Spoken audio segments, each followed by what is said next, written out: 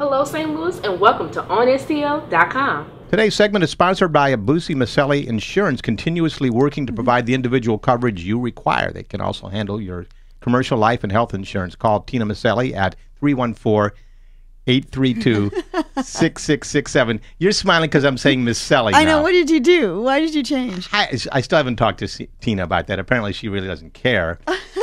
But I grew up with the Maselli family. Okay. And apparently they also call it Maselli, which is fine with me. Okay. Well, just surprise me. I call her Tina. That's the best, probably. We have St. Louis sweetheart Erin Bode with us today. I know, that's so nice to see you. Hi, Erin. most wonderful thing. Hi. Hi. It's so nice to have you here. Well, thank you. It's nice to be here. I have personally waited for this moment for a long time, but I didn't dream that my wife would be actually here with me when I met you. Yeah. However, so He also used to think that about the Meg Ryan. yeah. I like Meg Ryan, too. Yeah. See, we have something in common already. Yes. Well, Erin, thanks for joining us today. Well, thanks for having me. You're doing a benefit concert at Lindenwood University this Thursday? Yes, this Tell us Thursday, about the that. 30th.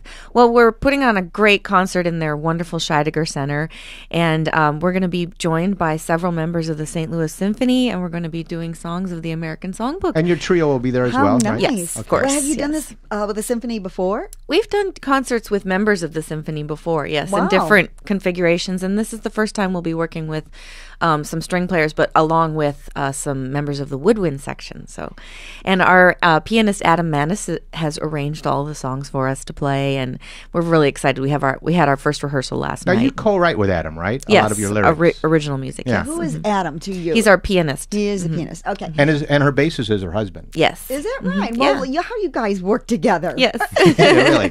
Without getting divorced. It's like, Who's got not the yet. time? I bet you don't fight about things at home. You just fight about work. Is that right? Yeah, I mean, we don't my husband and I don't argue very much at all, but that's we nice. we have a lot of similarities in a lot of areas, so I think that's why it works so well, because we really have the same philosophy about what we're doing, and Yeah. it's really helpful. Was he always with you from the very beginning? Or Well, when I first started playing music in college, I played with some friends I'd met in college, but Was that at Webster?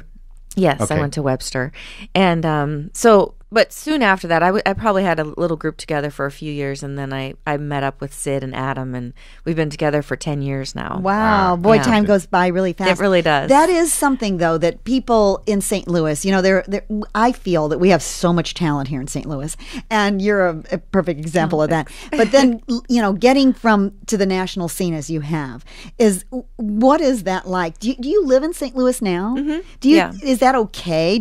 People think they got to go to New York or Los Angeles. Is it okay, or is it better to be here? Well, I think now it's a toss-up, because there are advantages, of course, of living in a city that has an extremely competitive music scene. But St. Louis has a great music scene, and we can travel, and with the internet, you can promote your music in such a variety of ways that it really things have changed in the last 10 years, and so I think that's kind of why we're still here, because we find it beneficial to be here in a lot of ways, and that we travel as much as we can. And sometimes I think it's even an advantage for the fact that if they think that you're already in Los Angeles, then they already know about you, and you've already been seen by everybody, and they're discovering somebody else.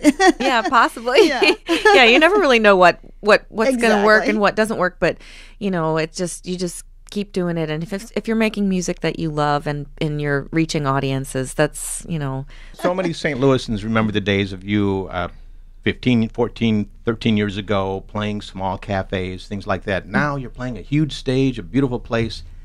Which do you have a preference there? I like both.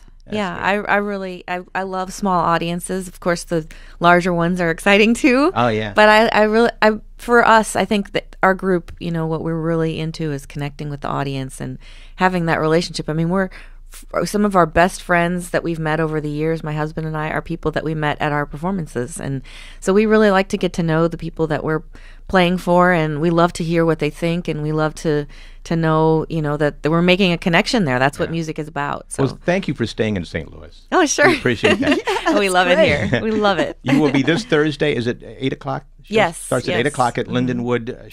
Say this. Scheidegger Center. Scheidegger. It's their Always beautiful get that wrong. performing arts center. Yes, it is. Yeah. It's gorgeous. Yeah. We call Thank it you. Tina. Yes. Thanks for coming. Everything is Tina. now. Everything's Yeah. Tina. Erin Bode, thank you for stopping Thank you by. for having me.